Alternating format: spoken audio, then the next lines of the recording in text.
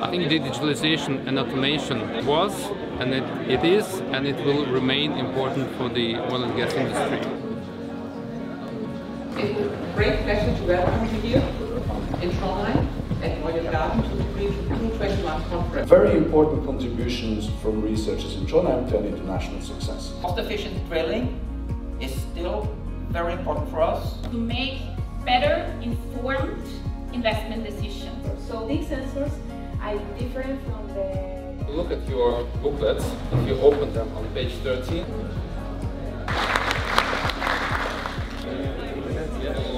BRU21 is very important to Equinor.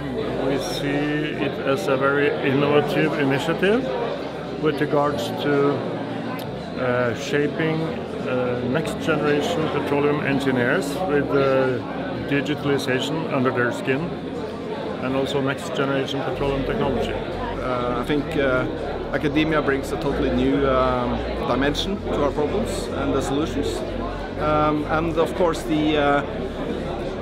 combined with the actual experiences, you know, that's a very lethal combination when it comes to cracking the codes that we need to crack.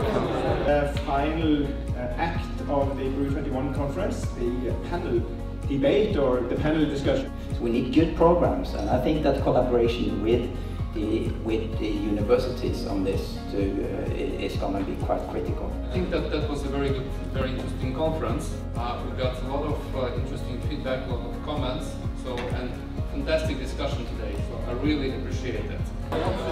I really hope that they get inspired and that they take the ideas that they saw here and that they bring them further to their organizations, to their companies, and they start the way towards implementation.